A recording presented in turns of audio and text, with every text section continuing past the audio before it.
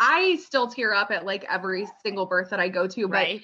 but this birth particularly was so special, not only because Kellsie is a friend and a repeat client, but because of like the circumstances. Mm-hmm. And I just couldn't stop crying. That's amazing.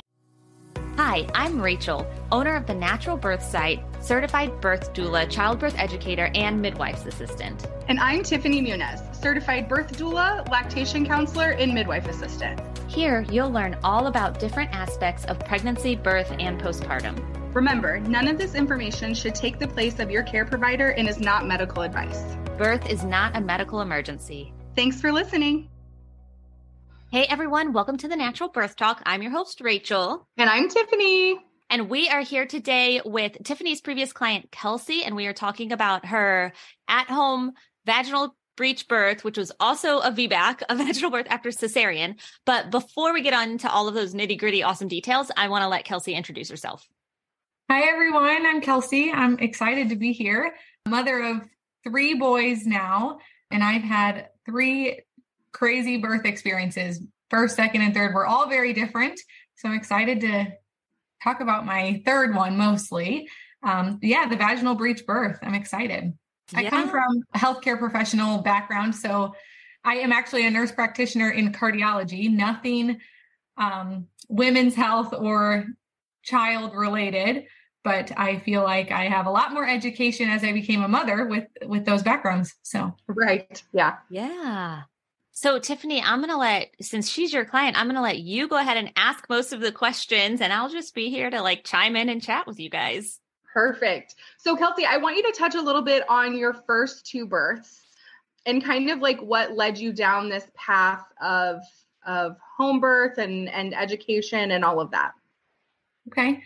So yeah, I mean, I went into my first birth kind of blind. I got pregnant. We got married, finished my degree, very excited to be a mom, got pregnant, had my first pregnancy announcement, yada, yada, yada.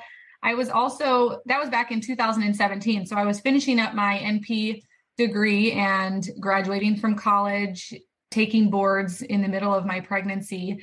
So I did not put any work into that pregnancy. I just kind of trusted the system, had a great pregnancy, went into labor on my own, went to the hospital, all the traditional things. Mm-hmm.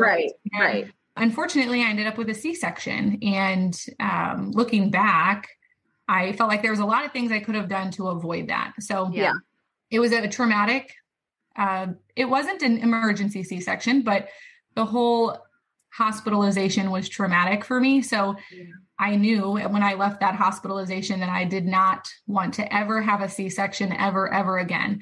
So I knew from that day on that if I had more kids, I did not want to have a C-section. So I knew I was going to be doing a lot of work on my end to avoid that. So I was actually reading up on natural births before I even conceived my second child. And I knew that if I had to have a natural birth, I was very nervous about the pain. So that led me to meeting Tiffany as a doula, hiring a doula, into then conceiving my second child, which then I ended up having I knew I wanted a VBAC. Mm-hmm.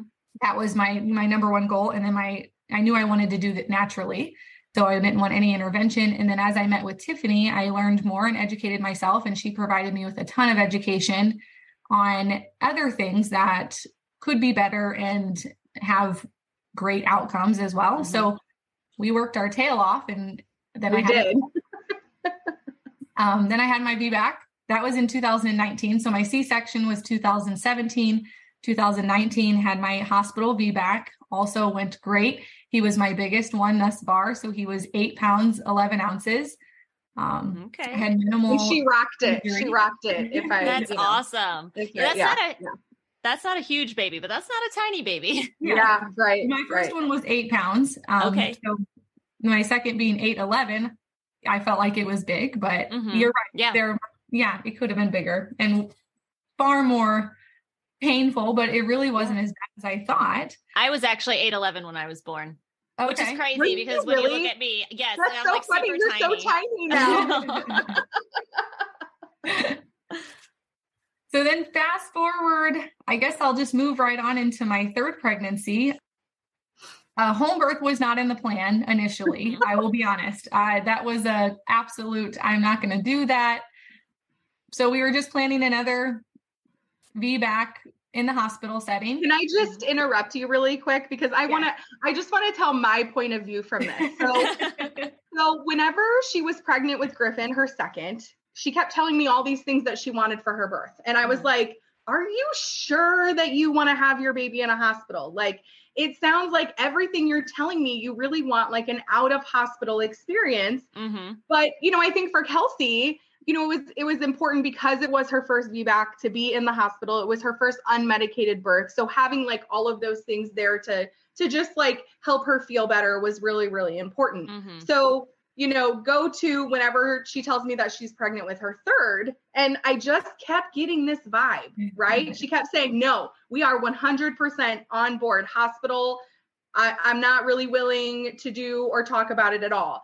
So one day I woke up and I just was like, you know what? I have to get this off my chest. I feel like my gut is telling me that she wants a home birth. So then I texted Kellsie and I said, hey, can you just call me whenever you're on your way home from work? And we had like an hour-long conversation. And I just said like, listen, my gut is telling me that like you want this and I don't know why. And you can definitely tell me if I'm wrong, but I just feel like you should meet with some midwives and talk to them. And which was so from smart. there, yeah, right. And so I gave her our friend Maggie's phone number. Uh-huh. And then Maggie. Yep. And then the rest is history. Yeah. Yeah.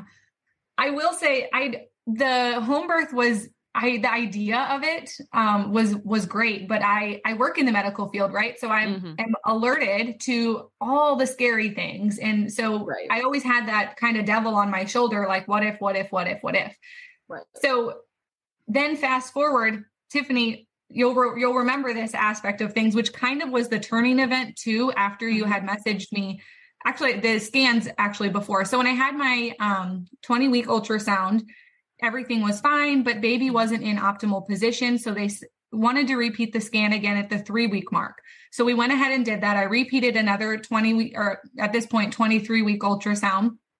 And then at that point, they couldn't see the right side of the heart. And so everything else checked out, but then baby still wasn't in optimal positioning. So they sent me over for a level 2 ultrasound. So now I'm on my third scan. Mm-hmm. I had that done at another center. And I actually got results that day. And the physician that read the ultrasound then said, everything on the right side of the heart looks fine. We can see all of those pictures, but we can't see the spine. Well, then he wanted to repeat the scan again. So even though they had already seen the spine, they already had pictures previously of the spine. Yes. Oh, geez. But they couldn't see the spine, at this level 2 ultrasound because of optimal positioning again, or suboptimal positioning, I should say. So it is their recommendation now to repeat the scan. And I respectfully declined and said, I don't think that's necessary. I'm just going to go back to my OB. Well, I did. And they too said, I think that based on these other two, but I can't override their recommendations basically. So, but they said, if you're fine with it, we're fine with it. But at this point, I'm just frustrated with the system. And I felt like that was, the spiral of events that was starting, and I wasn't even close to labor. So I was frustrated. And then this came up with Tiffany, and you know what, I thought maybe we should just reconsider it. I brought it up to my husband and he was an absolute no initially. But then he also knows how I am and said, I'm not going to be able to stop you. So if you want to do this, I guess, whatever. He trusts me, and he made that clear that he knows that I wouldn't do anything that would harm my baby or myself. And so, which is so important. And it makes me so happy that your husband recognized that. Because Tiffany and I hear a lot, like moms are like, well, I really want a home birth, but my husband's just not comfortable with it. Yep. And, it is husband's baby, your partner's baby too, but they really should be trusting you and your body because you're the one growing the baby. So if you're a smart person and you're comfortable with it, I love that he is basically said to you, like, I trust you. If that's what you really want, I'm not thrilled, but it's okay. Right. Yeah. So fast forward, we transitioned to a home birth. That was in April, and my baby was born in early August. And so we transitioned around April. I want to say 26, 28 weeks roughly. Yeah. And then I stopped scheduling appointments there, had a great rest of my pregnancy. And then, I'm trying to think, my timeline is a little off. I want to say I was probably 36 weeks when we decided that baby was breech, when Maggie checked me at home. So that kind of threw a wrench in things. Then we're planning this home birth, which at this point I'm very comfortable with. I'm happy with the decision, getting excited, planning things. And then my baby is breech. Not a good thing. I think I even said, I will not deliver a breech baby at home. Multiple times. Yeah. Multiple times. So back to the working board I went, and I did everything in my power to try to flip baby. I did all the natural things at home. We did the homeopathy. Am I saying that correctly? Yep. We did pulsatilla. Yep. We tried that. I did the inversions at home. I actually broke my ironing board because I was doing it so often. My husband had to help me in and out of positions on a regular basis. I tried the Miles circuit. I tried that. So we did lots of things trying to flip baby. Oh, my in-laws have a pool, and I did a lot of handstands trying to flip my baby. I mean, I exhausted all efforts. You did acupuncture, right? I did acupuncture. Moxibustion. Spinning babies, I'm sure. Moxibustion. Yes. Tons of spinning babies. Chiropractic care. Yes. All of that. Yeah. And then at the last stitch effort, I think I was 38 weeks. I actually went over to a bigger center and had a version, and it was unsuccessful. So my baby remained breech. You literally tried everything and baby stayed breech. And I definitely think that in cases like that, there's probably a reason that baby was breech. I would agree now. Now, at the time, you're like, why? Yes. At the time I was, oh man, it was quite the emotional roller coaster. So after all of that, I stopped working because I was in a very bad mental state, because I felt like my only option was now a C-section. And that was devastating to me because I had put in a lot of work. We were excited about this home birth. And then my husband too was upset. Let me back up a little bit. With the version, I did not get an epidural at first, and I didn't want one. And it was very painful, and it was very uncomfortable for me, and I couldn't relax. They tried for about 40 minutes and it was unsuccessful. And they, said, if you get some pain relief, we could probably try again. And that would increase your chance of the baby flipping. And I was not in favor of that. My husband actually said, if you don't get an epidural now and try this, you'll never know, and what if you get an epidural now and the baby flips and you can still have your home birth? What if? I'm like, okay, if I don't do it, I guess my chances are out. So I went ahead and got the epidural. They tried again and it was still unsuccessful. So yes, we literally did everything possible. Yeah. And then when I stopped. What an emotional place to be. Sorry, but okay. You obviously can imagine, but like Tiffany, you were there, and I know, I'm sure you felt some of that emotion, but like listeners, can you just imagine having this whole plan and this whole thing and knowing you don't want a C-section because we've already been through the C-section, and then being told or feeling like, okay, you've done everything you can and your only choice is a C-section. I have to say that after it happened late that night, it was late in the evening after you were done trying the versions. So we didn't really talk much that evening. Of course, I knew that they were unsuccessful. But the next day, I remember I was at my office and we talked on the phone. And I was worried. I talked to her on the phone. She was so distraught. And the only thing that I could think to do was just go get her, go be with her at her house, because I know her previous stories, and I was there for her middle child's birth, and I knew how much this meant to her and how much it meant to her to avoid a C-section. Right. Yeah. And thankfully, I think your sister came and picked you up. So I didn't, but I was about to. Yes. Yeah. So then from there, I called our local OB who took care of my pregnancy up until I transitioned to home birth, and they were aware of that. So it wasn't a secret to them. And I called and told them, here's the update. And they got me in, and I talked to one of the OB physicians, and she straight up told me, this is my only option for you, is a C-section. And I said, what if I show up in labor and the baby's coming out? Will you still deliver me vaginally breech? And she said, no. Wow. So, she said if the baby was like coming out, but she was not going to agree to that. Like, it was not a plan that she was willing to advise me to do. Right. So, she's like, we're here if you need me, but you need some time to heal from the version. So you don't need to, plan a C-section now. We'll just recap on this next week. That was my version was on a Wednesday. So I went and saw her on a Thursday. Yeah. And then kind of just chilled all weekend. I still didn't really have a plan. My plan was not to schedule a C-section. I wanted to try to go in labor on my own, but I didn't know if I was going to stay home or go to the hospital or what.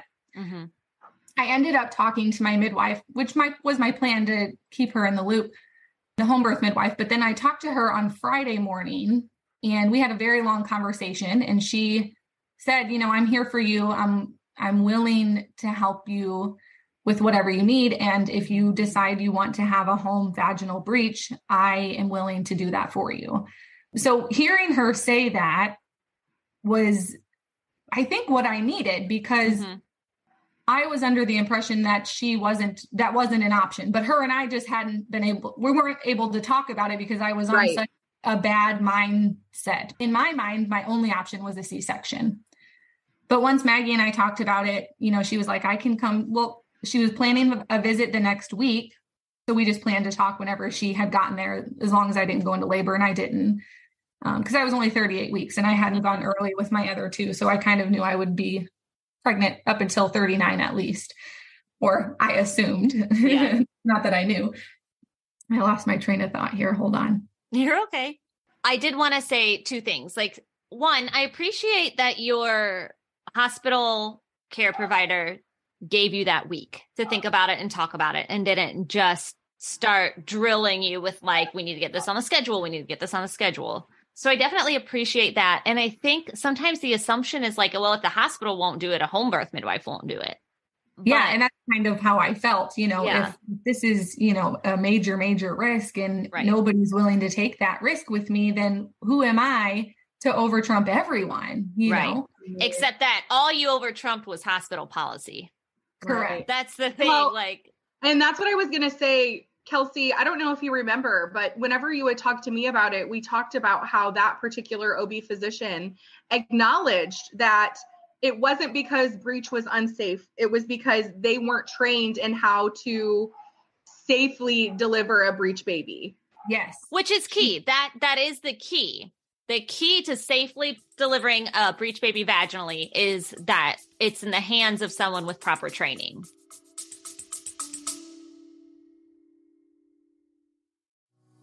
Hey listener, do you want a comprehensive yet concise and inexpensive online at your own pace natural birth education course to help you prepare for natural birth, pregnancy, and postpartum? Then check out the description below for that and our helpful products guide. Now back to the show.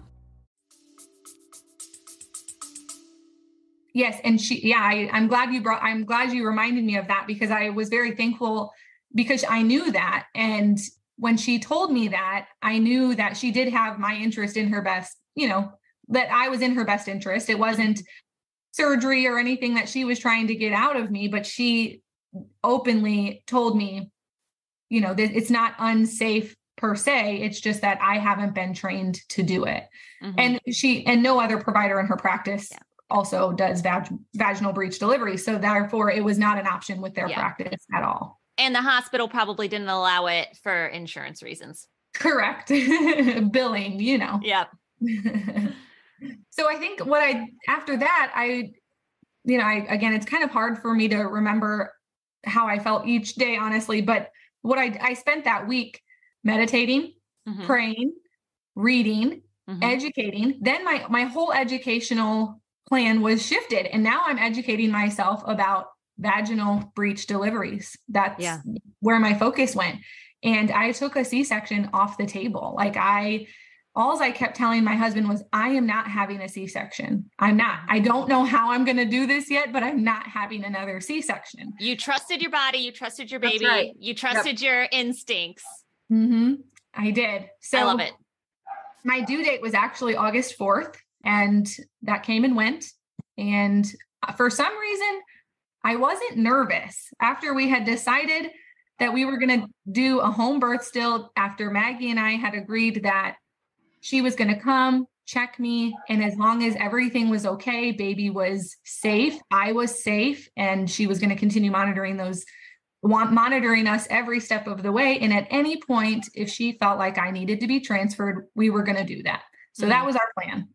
And I was comfortable with that. And I wasn't nervous. I don't remember feeling scared. I was anxious to have my baby, of course, but because I had that week to mentally prepare, I think that took all of my nerves away, and then we all got excited. Right. We're doing this. We're all going to have a home vaginal breech baby, God willing. Well, and I think it's also important just to tell people that Maggie, your midwife, had been to a vaginal breech birth just a few weeks before we realized that your baby was going to stay breech. So I think that is an important distinction too, that in helping me decide. Yes. Right. Exactly. Because you also knew the other woman who had the vaginal breech home birth. Yes. Thank you. Yes. See, I'm so glad you're reminding me of these things. Yes. That was key. So another mom who was first-time mom having home birth, we were communicating back and forth our whole pregnancy because I know her in passing from years before. And she hired Tiffany. And so she actually reached out to me before she was doing all of these things and was planning a home birth and asked me why I wasn't doing a home birth, but again, that all changed. And she delivered her baby and it was breech. And it was a surprise. Yeah. We didn't know that baby was breech until she was pushing her baby out. At home. Yes. At home. So after that happened and Maggie was present for that, Tiffany was present for that. And then I have, this breech baby. So they had already been through all of that, which helped me feel more comfortable with it as well. So, awesome. And that was pretty recent. So it was like raw for when I was going into labor. All of that was very recent, which, helped ease my mind for sure. It's hard to know if I would have committed to a home vaginal breech without that experience, actually. Yeah. I agree. I really want to hear the whole story. So let's get into the birth story because I'm super excited for that. Okay. So, sorry. Sometimes I get caught up in the details. No, you're good. I love all the details. The thing you're a great storyteller. Yeah. And we don't usually bring birth stories onto the podcast. That's not what our podcast is for. But in your case, your birth story is so educational and there's so much they can learn. So all those little details, everything is exactly why we wanted to bring you on because they're really important to helping the audience learn and understand. Okay. Well, the birth story is kind of fast. I don't feel like there's a whole lot of details. I mean, my pregnancy went along just fine. My due date was August 4th. Like I said, it came and went. As they usually do. Yep. Yeah. That was on Thursday, Friday, Saturday, Sunday. We kind of chilled. I didn't have any really good signs of labor, hung out with my family. And Sunday night, this is kind of funny, actually. My 3-year-old was coughing a lot. We put the kids to bed like we normally do. And my 3-year-old was coughing a lot. And I kind of waited, should I just let him work it out? He has terrible allergies. And so sometimes he just coughs when he first lays down and then it kind of goes away. But it was 11 o'clock at night and I'm thinking, oh my gosh, this poor kid, he's not going to get any sleep. And what if I go into labor? Should I medicate him? Should I not? Should I do something? Well, I did. I ended up giving him some cough medicine. So I went in, woke him up about 11:30 and gave him some cough medicine. And then fortunately he settled down within an hour. But what I didn't realize is that I was having contractions that whole evening. Well, after we put him to bed, I was having contractions, but I was too worried about, should I medicate my 3-year-old? Should I not? Should I just let him kind of fizzle out? And then after I got him settled in and I gave him some medicine and he fell asleep and stopped coughing, my contractions were picking up kind of a lot. And I was like, oh, shoot, I think this is it. But I've been ignoring it because I've been distracted. Which is very common, I feel like, with moms. Like their bodies won't let them kind of relax down into it if your body knows that there are other things to take care of. Mm-hmm. Yeah, that's exactly what happened. And so once he kind of settled in, then my contractions picked up. I think I messaged you around maybe 1. Yeah, I think that's 1 a.m. roughly. Yeah. Let you know that I think it was picking up and that maybe you should head over. And I messaged Maggie the same thing. And then I think you contacted the photographer because I did have a photographer as well. Yes. So at this point, everybody was contacted. I did wake my husband up because he was asleep. I told him to go to sleep. I wasn't sleeping anyways. And he went to sleep, but I woke him up after I had talked to Tiffany and then filled up the tub. By this point, everyone is there by about 2:30 in the morning. And I was having some good contractions. So I wanted to get in the tub. My plan was that I really, really wanted a water birth, but Maggie did make it clear that it was going to be difficult for her with a breech baby. And so the plan was not to deliver in the water, but I was able to labor in the water. So I got in the water, which eased my contractions, felt great. I would have loved to have a water birth. That was an amazing experience to labor in the water.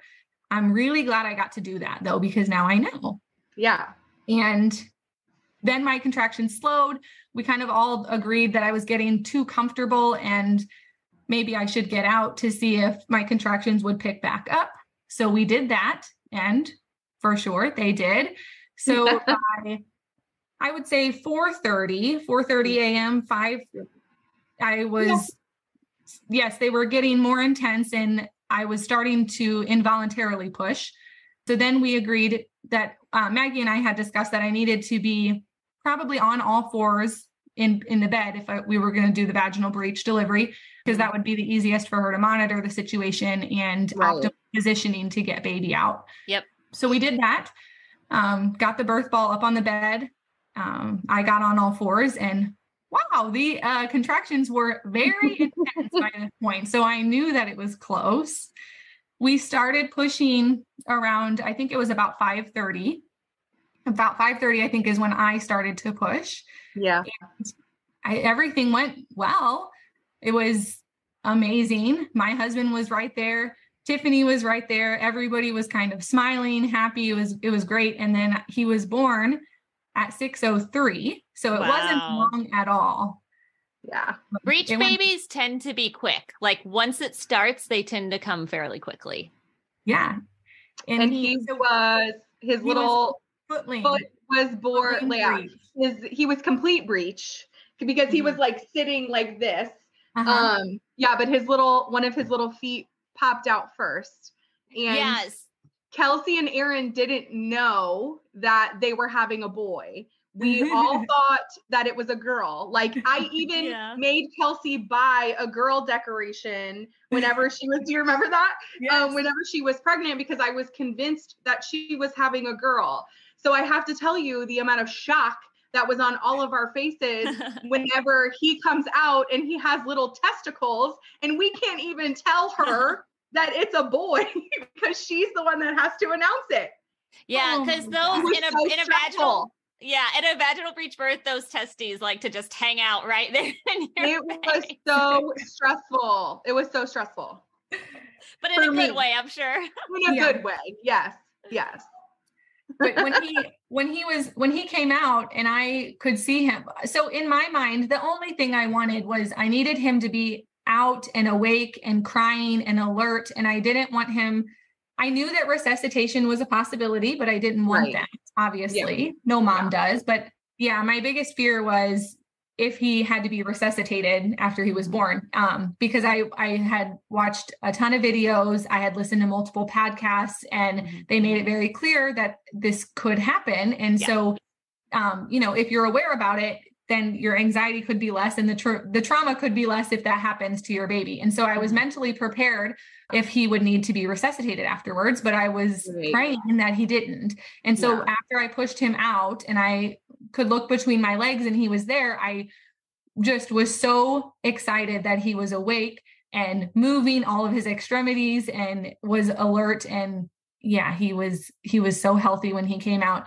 And that part was forever key in my mind, like forever the best part of seeing him out and moving and not to need resuscitation was just that's amazing. It was amazing. so beautiful. Yeah. I mean, I think, you know, I still tear up at like every single birth that I go to, but Right. you know, this birth particularly was so special, not only because Kellsie is a friend and a repeat client, but because of like the circumstances. Mhm. And I just couldn't stop crying. That's amazing. I'm so jealous that I didn't get to be there. The amount of joy that was in the room. I mean, and I know obviously, you know, you, Rachel, and like the listeners don't know her husband, but I do. And like seeing him cry, you know, of course, makes the crying even more. But like just seeing how happy they were, and it was beautiful. And you avoided major abdominal surgery. Yes. Yeah. And we're still able to have a perfectly healthy baby and then an easier recovery postpartum, better hormone flow, better health for your baby. Like, I mean, all the good stuff. I didn't have any tears this time around. I recovered very quickly. I have nothing else to say besides I am so thankful that I did this. I love it. The vaginal breech birth was amazing. That's so awesome. And again, you trusted your body, you trusted your baby, you trusted your instincts, and, you know, just God gave you all the answers, your body gave you all the answers, and you just trusted, and your husband trusted you. And it just turned into such an amazing birth story. Amazing and safe and comfortable and just perfect. That's what I want to make clear is like, this was safe. I think to the listeners, you know, there was nothing about it that was unsafe. Kellsie was safe the entire time. Her baby was healthy the entire time. Like, it was great. Yeah. And listeners, if you're wanting to learn more about vaginal breech birth, you can go back to one of our previous episodes that I have with Dr. Hayes from Breech Without Borders. And we talk a lot more about vaginal breech birth in that episode, because I think we all think like Kellsie did at first, where, oh, baby's breech, we can't get baby to turn. My only option's a C-section. And that is just not the case. There may be some areas of the country where that might be your only option, unfortunately. Yeah. But as a whole, in general, you have other safe options than just a C-section. So I'll probably link that episode in the description below for anybody who's wanting to learn more. Yeah. Any last minute thoughts? Not really. I hope that anyone who has just the least bit interest in pursuing either home birth or a vaginal breech birth, just make sure you're constantly seeking education. And even if you're a first-time mom, educate yourself. Mm-hmm. That is something I regret early on, that I did not educate myself. But I also don't know that I would have had the experiences I did today had I have done so much work initially. Very true. Who knows? Very true. I feel like everything happens for a reason. And I had 3 very different births for a reason. And I do think that this is going to change my future, you know, with my job and my career, where I go from here. So I'm thankful for this, but if I could spare somebody a C-section, do your work first. Well, that's the perfect chance for me to plug the NaturalBirth online education class. So listeners, if you want an online, like comprehensive and fairly inexpensive option for natural birth education, you can check the description below and check out our natural birth education class. It talks a little bit about breech. It talks about it covers everything. It's comprehensive, like I said. So I won't go into all the details, but you can definitely check the description to find the link to learn more about that. So thank you. Yeah. Kellsie, that was thank you for sharing with us. That was so awesome. I think it's really going to help some listeners out there. I think it's really motivating, and I mean, it's just awesome. I just love, we always want those safe, awesome stories, and I think I'm okay. I was rambling anyway, so it's fine.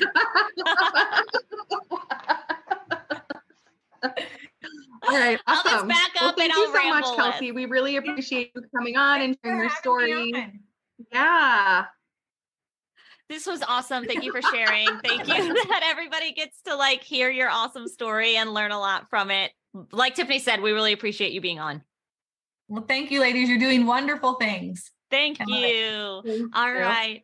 All right, listeners, like I said a million times already, check the description below and we'll talk to you in the next episode. Thanks for listening. Bye. Bye-bye. Hi, Rachel Manns again. If you want to learn more, please subscribe to and rate this podcast and head over to thenaturalbirthsite.com to check out our online natural birth education course, birth story blog, YouTube channel, and more.